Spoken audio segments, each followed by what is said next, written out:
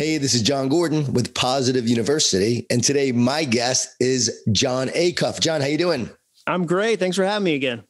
John, you spell your name Jon, so I just know you're awesome. I mean, yeah, we don't need that H. Hannah needs 2 H's. Why am I going to hog them from Hannah? That's what I always tell people. It's about generosity at the end of the day, I guess. I'm releasing that H into the wild. See, as you know, John is the funny John. I'm not that funny, but he makes me laugh all the time. John, we're talking about your new book here, and it is called Soundtracks. I'm holding it up for those who are watching, but if you're listening, it's this incredible cover. The book is called Soundtracks. John, on the back, you have an amazing quote from Seth Godin. I'm just wondering why you didn't have John Gordon on the back cover. I believe you know why, because we're under the way my publisher works is it's a 1 John per cover limit. And I already had Jon Acuff on there. I mean, even John Maxwell didn't endorse it, but I would have been like, I'm sorry, Maxie. That's what I call him. Like a lot of people call Michael W. Smith Smitty. It's just when you're close with people, you give them nicknames. It's like you and Matt. I don't know what you call Matthew McConaughey. I'm assuming like Matty M. I don't know. But yeah, so I can only have 1 John. So if my name was like Joe Acuff, you'd been right there on the cover. But unfortunately, those are the rules. Well, Seth said a simple, powerful, and generous book, one that you'll remember every day for the rest of your life. What an amazing endorsement. And the book is special. I loved it. John, what made you want to write a book called Soundtracks? Well, the book's about overthinking. And when I write a book or when I create anything, I look for 3 things. I look for a personal connection. Am I personally connected to it? Because you know better than all that you're going to talk about it for years and years and years and years and years. The second thing is I look for a need. Do people actually need it? The third thing I look for is a spot in the market. Like, is it already being overserved? Is it crowded? And so with overthinking, I've been an overthinker for years. And I learned something about how to change that in 2008 that really changed the course of my life. So I felt a deep connection. The PhD who helps me with the books, Mike Peasley, he and I asked 10,000 people if they struggle with overthinking, and 99.5% of people said yes. So I knew there was a real need. And that was before 2020. Like 2020 was catnip for overthinking. And then I went into the marketplace, and there's a lot of great books about overthinking, but a lot of them say, stop it, stop it, stop it, stop it. And my approach was, why would I ever turn off this amazing machine? What if I just fed it with the right things? Like, I'm great at thinking. What if I just used thoughts that actually pushed me forward versus pulled me back? And so that became my angle. So once I had all 3 of those, I knew, okay, I'm going to create this book. I'm going to go on this journey. I'm going to invite a lot of other people to go on it with me. What is the problem of overthinking? Well, so I define it as overthinking is when what you want, when what you think it's in the way of what you want. So let's just use an example. According to the New York Times, 81% of Americans want to write a book. Amazing, amazing goal. 81%. Every year, less than 1% do. And I would argue overthinking gets in the way a lot of that. As an author, you've had the same conversation where somebody comes up and goes, "Oh, you wrote a book. I've always wanted to write a book." And they writing a book, we all know how to do it. Like, it's not magic. It's not a mystery. Going to the gym, we all know how to do it. You know how to find the gym. The door is unlocked. You own shoes. It's all the thoughts that get in the way of that. So my argument is overthinking is a sneaky form of fear, and it steals time, creativity, and productivity. And so when you work on it, you get gobs of time, creativity, and productivity back in your life.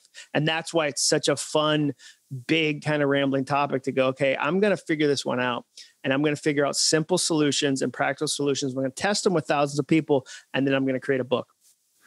Brilliant, because a lot of people have not figured out how to deal with overthinking. Everyone talks about it. Everyone knows it's a problem, but you have the solution in this book, which is amazing. When you found the solution, were you like, oh, like I got to share this?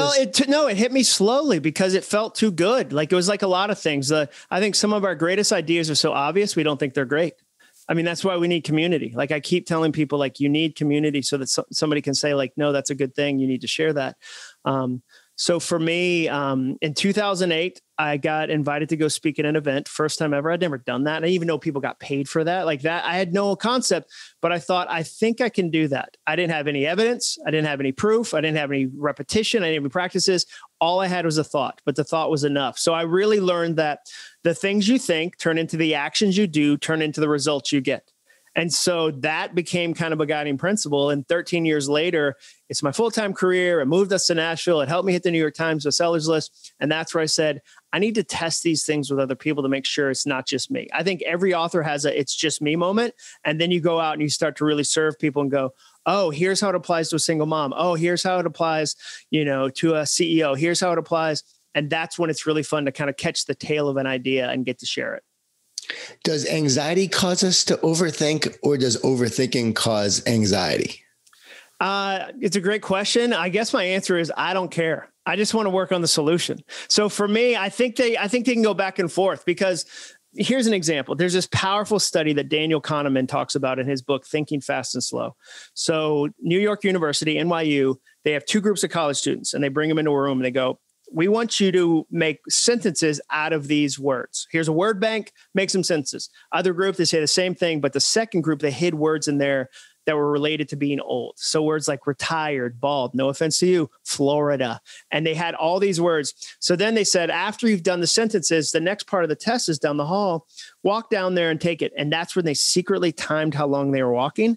And the people who had been exposed to the old words physically walked slower, which is mind-blowing. Just being exposed to old words made them act old. What's interesting to your question is, a German research group reversed it. They made people walk slower than they normally walk and then look at a word bank. And the people who had physically walked slower could see the old words faster. So doing the act changed their thoughts. So I think it goes both ways. I think overthinking can make you anxious. I think anxiety can make you overthink. And then I like to jump in the middle of that and go, okay, so what do we do with that? Like, what do we focus on in the midst of all that? I work with a lot of sports teams. When I'm speaking to these athletes, I ask them, when are you at your best? When you're thinking or not thinking? And they all say, when I'm not thinking, when I'm just in the moment, I'm in the zone. With thinking, you feel cluttered. It slows you down on the field. But when you're not thinking, you feel fast, you move quickly. Does that jive with what you're talking about in terms of this book, Soundtracks? 100%, because that's the other part of overthinking is the goal of figuring out your overthinking isn't just to have a new thought. It's to have a new action. Like everything I write, I'm always trying to lead you to action and results, like action and results. So if I've got a note on my wall that I'm sitting right in front of that says, ask for more, because I realized I was undercutting my value in certain negotiations. So I said, I need a new soundtrack. Ask for more. I wrote it down August 27th, 2020. Okay, great. It's nice to have a thought. A thought is nice. But unless I put that into action, unless I turn that into action, it doesn't do anything for me. So then I have to go, okay, for me to live this, what does it look like? Like in 2008, it's great that I have a thought. I think I could be a speaker. I think I could be an author. But until I turn that into the actions of traveling around the country, writing books, doing the research, doing podcasts, none of it matters. And so, yeah, I think, when an athlete says that they're not thinking when they're in the zone, oftentimes it's because they've done the actions that it's become automatic. My principle, the 3 R's that I put in the book are: you have to retire broken soundtracks, you have to replace them with new ones, and you have to repeat them so often they become as automatic as the old ones.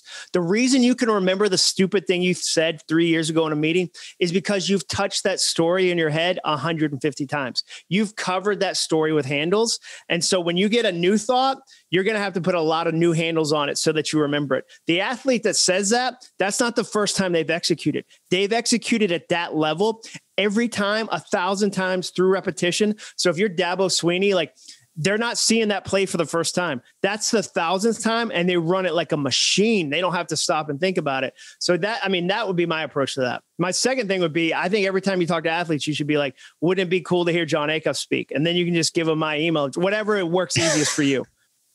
Definitely, because they need this message. Talk about what a soundtrack is. What is a soundtrack? A soundtrack is my word for a repetitive thought. So some people will say a thought is like a leaf floating on a river, a car on a highway, a cloud in the sky. My thing is a soundtrack is a repetitive thought, something you hear over and over and over again. And you have a soundtrack for every person in your life. So we all have people that the minute we see a text notification, we don't even have to read the text. We go, oh, here comes Mark about to ask me for a favor. You've got a soundtrack. Projects, you have soundtracks. And the shocking thing for me was even my most type A, most accomplished friends, the people who would lay out their clothes the night before so they go to the gym don't choose their soundtracks before something. So I very rarely meet people that go, got a big meeting coming up. Here's the 3 thoughts I want playing on a loop in my head. Okay, here's the things I'm preparing. We tend to think a thought is something you have, not something you hone, as if you have no control over it. And once you realize, no, I get to choose them, I get to change them, I get to control them, like that's when you'll be blown away at the freedom in that. That is so powerful. So you're saying basically we have to create our own soundtracks, our own thoughts that we can repeat and share when we're dealing with the negative thoughts that come in. Is that what you call broken soundtracks? Yeah, a broken soundtrack. So a broken soundtrack would be you got taken advantage of in a business situation. So all business situations will take advantage of me. So now you're on the defensive and you go into every negotiation already in a bad spot because you've got this soundtrack that says people are trying to take advantage of you. People are trying to take advantage of you. And unless you work on that, you're going to sabotage so many great potential business situations. So you have to say, oh, wow, I didn't even know I was listening to that soundtrack. What am I going to replace it with? How am I going to deliberately repeat it until it becomes fresh? It's kind of like when somebody says, I want to lose weight. And they'll say, but it's not working. I'll say, well, how long have you tried? They'll say 10 days. And I'll say, well, how long did it take to gain the weight? And they'll say 10 years. I'll say, so you gave yourself 10 years to put it on. You're giving yourself 10 days to take it off. That's so unkind to yourself. Let's change that. And that might be a broken soundtrack of results should be fast. Or there's a lot of performers that unless I'm an instant expert, it's the wrong thing. And you want to go, no, you shouldn't be amazing at that. You've never done it before. It's going to take some time. And so once you kind of get the nomenclature, the metaphor of soundtracks, you'll see them everywhere. And you'll start to say, I want some better ones. The book is called Soundtracks. Jon, why do you want people to read this book and what do you want them to walk away with? Well, I want them to read it because the most powerful story in the world is the story you keep telling yourself. And I think a lot of people aren't telling themselves a very kind story or a very helpful story. And I think they don't know that they get to change the story. And so I'd love to invite them into that conversation. And I think when they do, they're going to be really surprised. And so that's why I want everybody to check it out. I think it's really fun. It's like everything else I do. It's really silly. It's got a lot of humor, but it's also practical. So I'm never going to give you a fuzzy solution. You and I are in the same motivational space, but where we're similar, where we overlap is we want to turn it into action. We never you and I don't say stuff like the universe will provide because it cares for you. The universe is busy. The universe thinks very little of Jon Acuff. So I'll never have a photo of a cat hanging from a rope and it says don't worry, the universe has you. No, I'm going to be whoa, hey, here's 3 things we need to try. Here's positivity matters. And here's how to turn that positivity into action. And so I think, especially on a podcast about positivity, even the conversation, the chapter where I interviewed Tom Zig Ziglar's dad about positivity, to me is worth the whole book. Yeah, I love that part in terms of positivity. And that was my favorite part because I love Zig Ziglar. I met Zig Ziglar before he passed away. He's obviously in a very similar space on positive thinking, which I do a lot of and a lot of work on. And I love that aspect that you went to the positive thinking. But Jon, a lot of times people attack me for positive thinking. They say, oh, that's Pollyanna. That's fake positivity. What would you say to these people in terms of why it's important to speak positively to yourself and to the world? Well, I get it. First of all, I'd say I'm jaded and skeptical too. I didn't want to even explore positive thinking, but I kept running into people that were really successful, who I really admired, who, if you would ask them one-on-one, would admit they either gave themselves a pep talk, they had affirmations they used, they had some declarations. The language is always different, but they're quietly doing this. And so I felt like I had to explore it. I had to test it. So we took, 1,000 people through this affirmations test to kind of figure out some of the research behind it. But then also what's so interesting to me is, if the argument is, okay, you should be positive. Well, here's a bad thing that happened. So we should throw out all positivity. Nobody ever does that with negativity. Nobody ever goes, well, one negative thing happened or one positive thing happened, so we're all negative. We just like to beat up positive thinking. I think a lot of times we're afraid of it. We feel like if we can lean from a negative place, we won't get hurt. So sometimes people have been hurt before and they'll say, I'm never going to hope again. If I hope, I'll get extra hurt. So I'll have really small, tiny hopes and I won't lean into positive thinking. And for me, it makes such a big difference. It changes your heart. It changes how you think. But again, I think too is my attitude was like, ugh, it's fake. It's serenity now. Like, I think there's a lot of bad kind of wishy-washy positive thinking, but I like positive thought with positive action. And I think that's, I've seen that change my life, and I've seen it change a lot of lives. And here's the other thing. Fear comes free. Faith takes work. Like you don't have to look for negative thought. You have to work for positive thought. I think sometimes we don't want to do the work. That is so good. I always say it's not about ignoring reality. It's about maintaining optimism, belief, and faith in order to create a better reality. So we're confronting the challenge. We're looking at the difficulty, but we're staying positive through it. You have a great tip in your book that says, don't fight it, flip it. And so when these negative thoughts are coming in, are you saying don't fight them, flip them?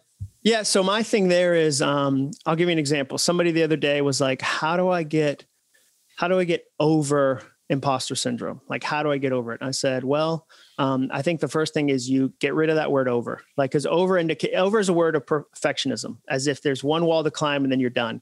I said, flip it to the word through. How do I get through imposter syndrome? Because I said, I don't, when somebody says you can be 100% fearless, I don't think I agree with that. I think every time you grow your life to different levels, there's new fears and new challenges. So I'd rather say, how do you go through imposter syndrome? I've written 7 books. I still have some days where I don't feel like a real writer.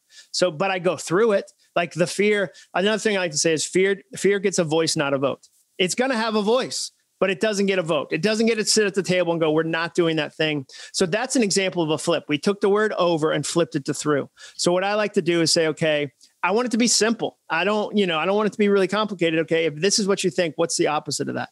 So another example in the book, I talk about the worst boss I've ever had, just the worst boss.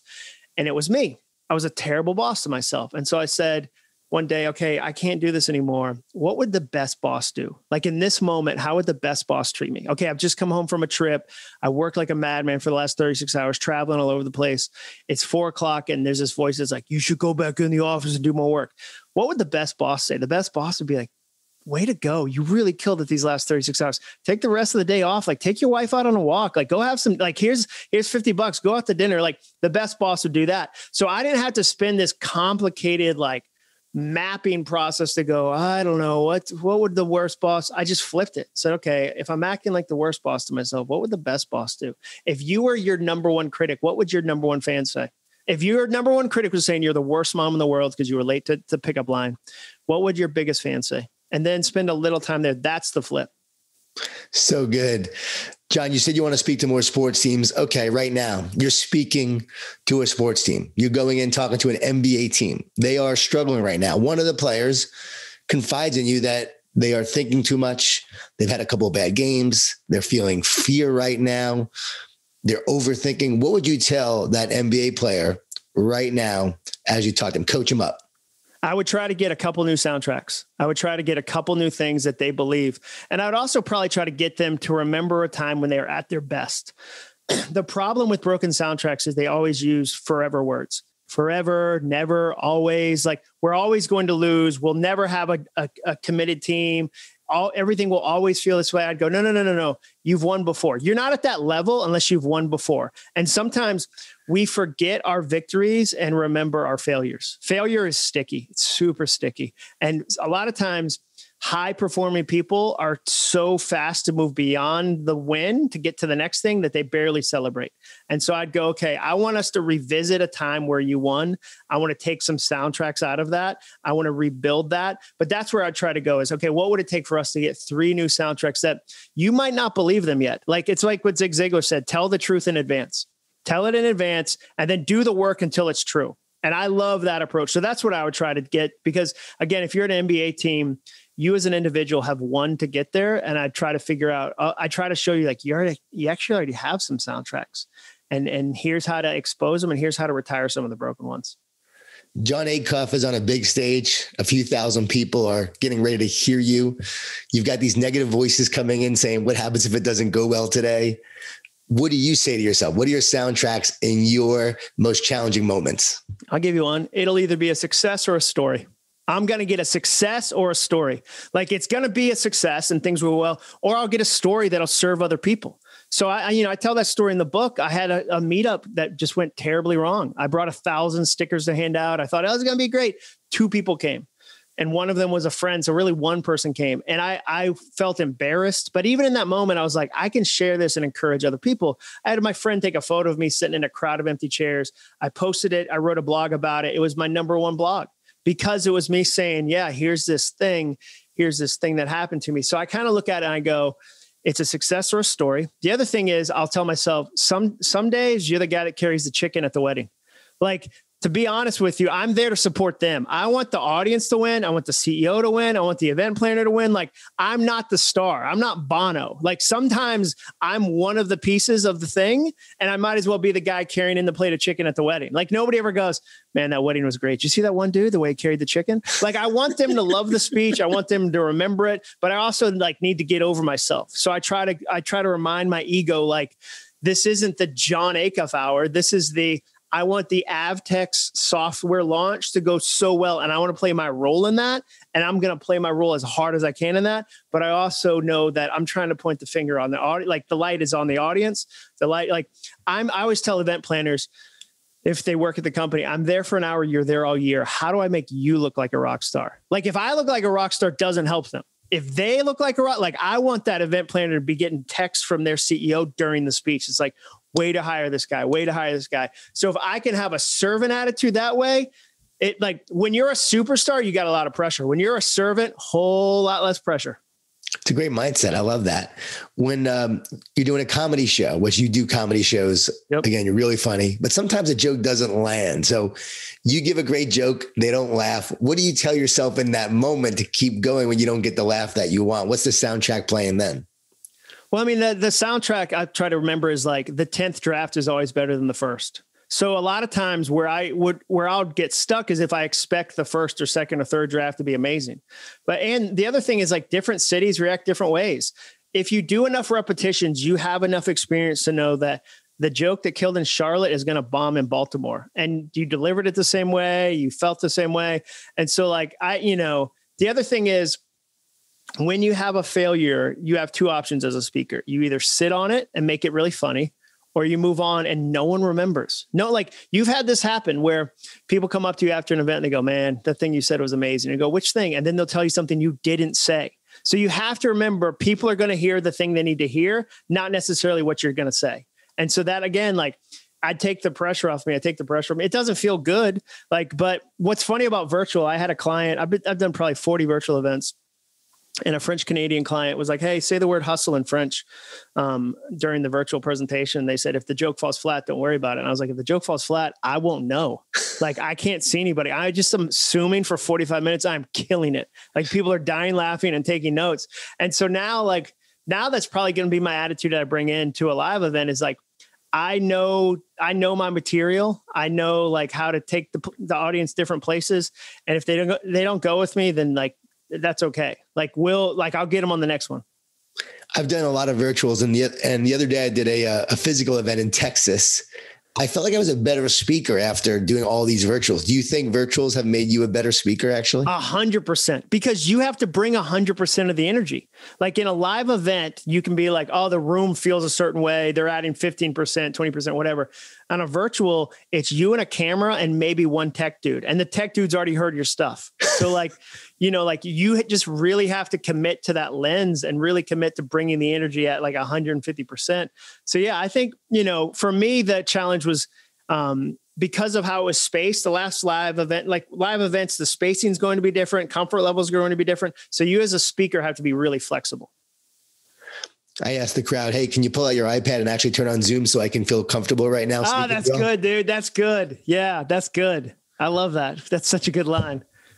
I had something funny for once, John. So fantastic. That's a great line. That is such a, my opener has been like, I don't feel like the murder hornets were as bad as they promised us. Like, that's what I say. So I'll say, I wanted to start my speech with a positive message. I think we can all agree it's been a pretty positive experience. No one got stung by a murder hornet. And so that's kind of my ease in. The one positive in terms of the book, you talk about anthem, which I love, like having an anthem.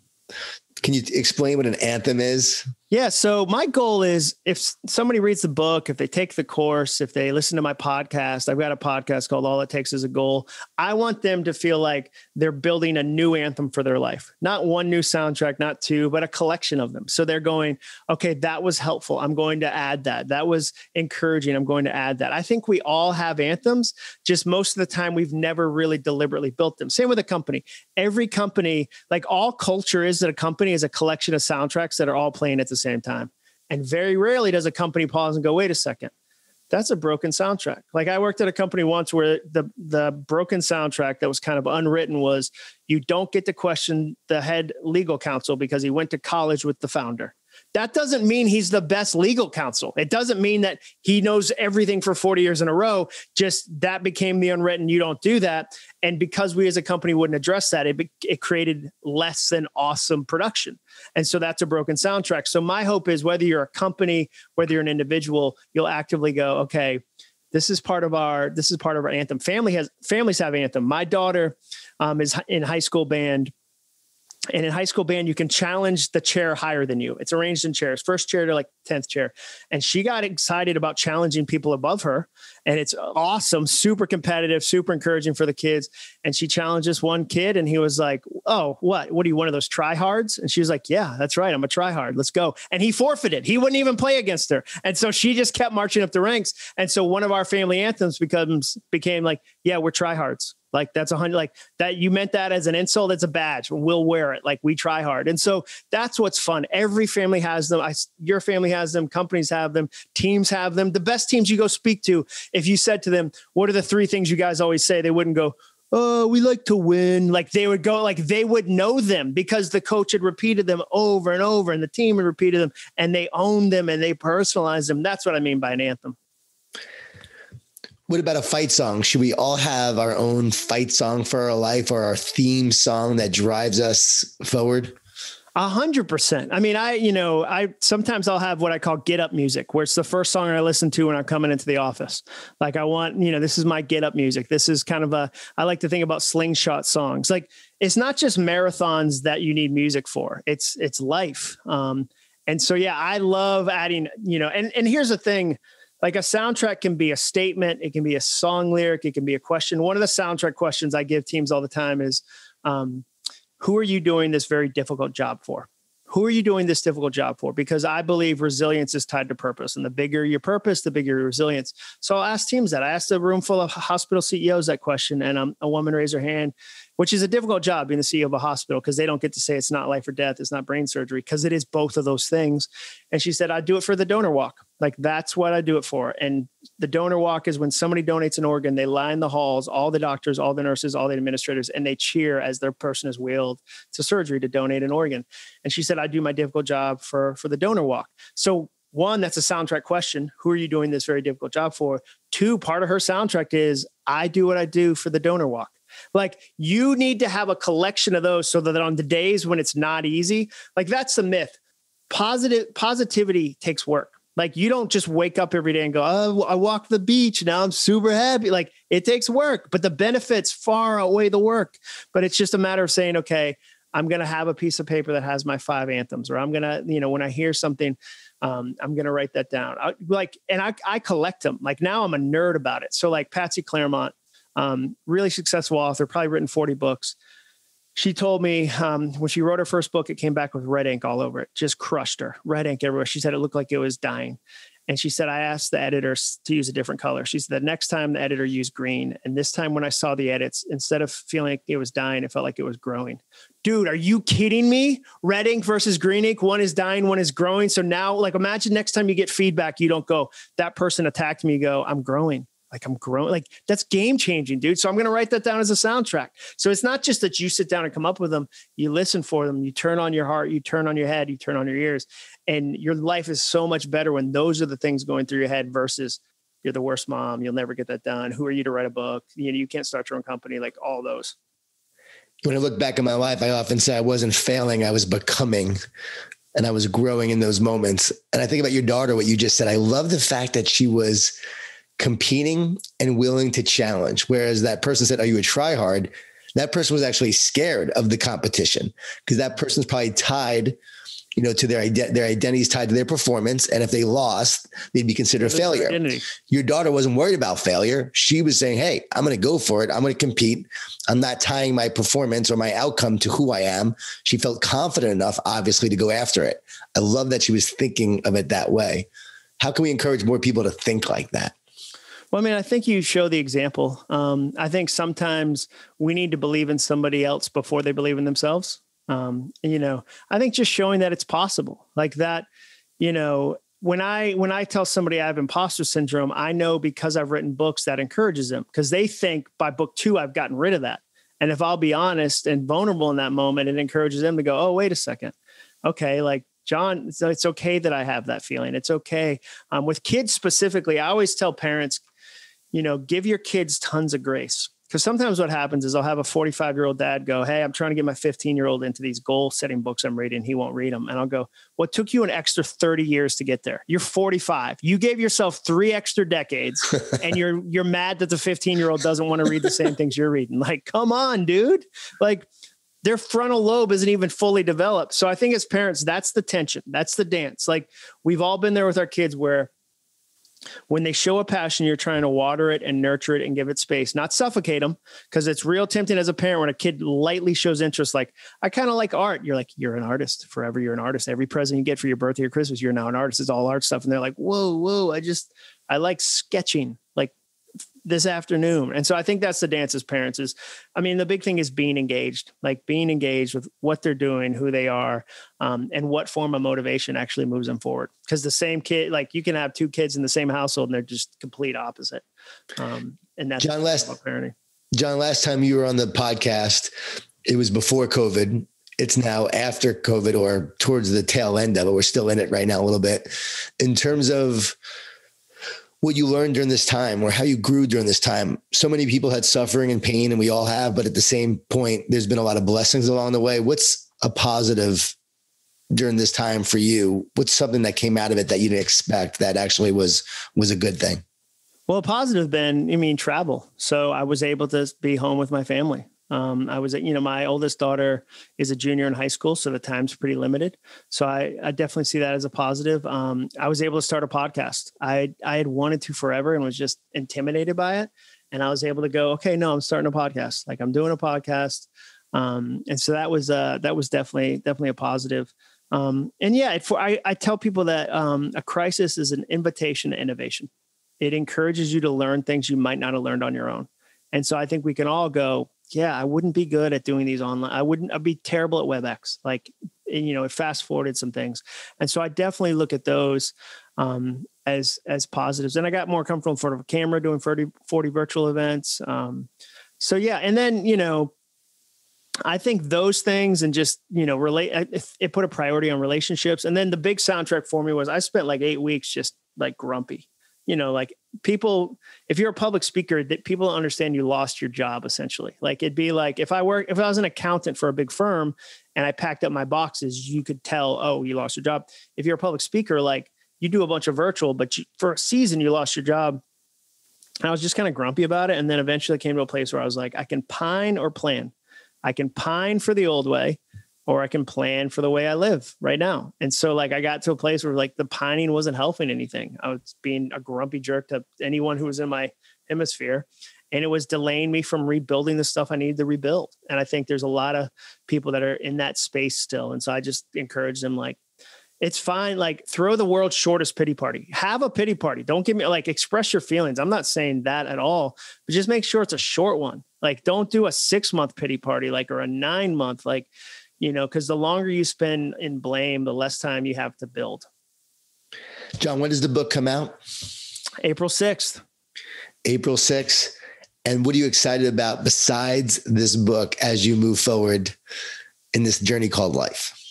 I'm excited about like some hires I'm trying to make for the team. I'm excited. I've been kind of afraid to have a company, and now I'm kind of admitting like, whoa, I love a company and I need a company. The second thing I'm excited, I love the podcast. The podcast has been super fun. I was intimidated by it, but it's been fun to see the growth of that. It's been fun to see listeners react to that.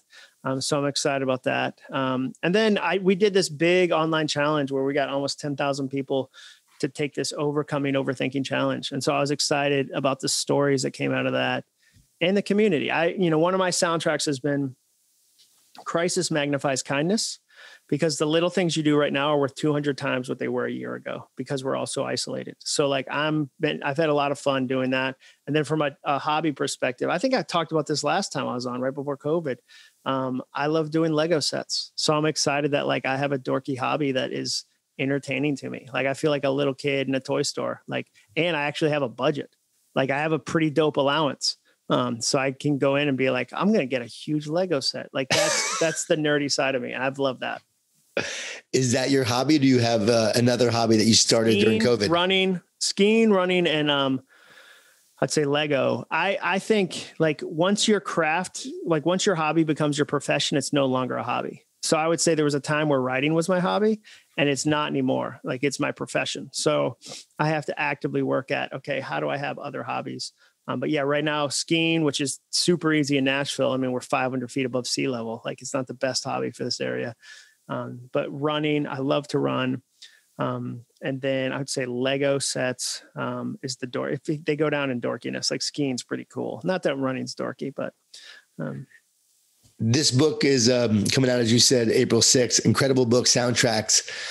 With that in mind, don't say it, but do you already have another book that you want to write already, or is that something that will come to you, you believe, as you're open to it? Yeah, I'm testing ideas right now. So again, I've got a bunch of different ideas, and I'm testing them with a live audience to go, is this helpful? Is this a need? I'm kind of in that phase right now. But I've written a book called Start, and I've written a book called Finish. And I think I need to finally bite the bullet and do the middle. Like, okay, well, I talked about 2 lines, the starting line, the finish line. Like I need to, and it's a harder book to write in some way, because it's like the joke I always do for people is that, like if you ask somebody to divide a goal in 3 segments, beginning, middle, finish, with like a 30-day goal, they go, beginning will be day 1 through 10, middle 11 through 20, finish 21 through 30. But the reality is the beginning is day 1, the middle is days 2 through 29, and the finish is day 30. So there's a whole lot of middle. And so that's what I think I'm going to explore next, is how do you kind of make it, not even just make it through the middle. I want it to be more positive than that, but because that's where people quit. I thought you were joking when you said it, but I actually love the idea of focusing on the middle, because that is where everything happens. It's in that middle. Yeah. So, I mean, I won't call it middle, because I just don't think that title works. Like nobody wants a book called Middle. It's just not motivational. Like, and if you title a book wrong, you're doomed. So I don't know what I'll call it, but I'm going to explore some degree of that. I don't know what'll come out of that, but I'm going to put the more I do this, the more I realize if I can create a bunch of ideas and then test them with people, it allows the book to be seen by more than just me. Like if I write a book and I'm the only story in it, that's very narrow. Like soundtracks, there's 35 other people's stories. So like you can see yourself in it versus just, it's another version of Jon's memoir. Like I'm 45. Like how many memoir type books can I get? Like at some point you have to be like, okay, this is like your 10th book where you're the main character. Like it's a little much already. Like you're 45, pump the brakes.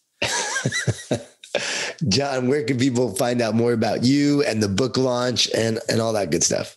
Soundtracksbook.com. You can read the first chapter. I always tell people check out the first chapter. Soundtracksbook.com. My website's acuff.me, ACUFF.me.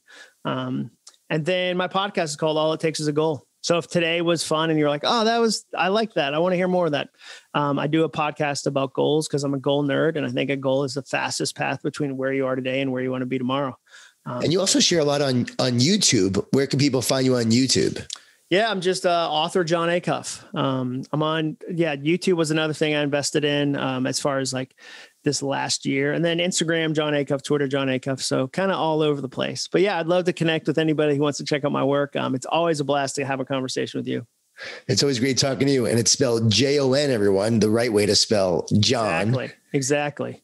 And Soundtracks, check it out. It is an amazing book. As someone who is really focused on positive thinking, positivity, helping people overcoming negativity, adversity. This really gives you a blueprint, a lot of wisdom, a lot of research, a lot of understanding, and a lot of practical ideas on how you can actually turn off that negative thinking and turn on the right soundtracks for your mind. It's really powerful. It's awesome. Thank you, John. Thanks, John.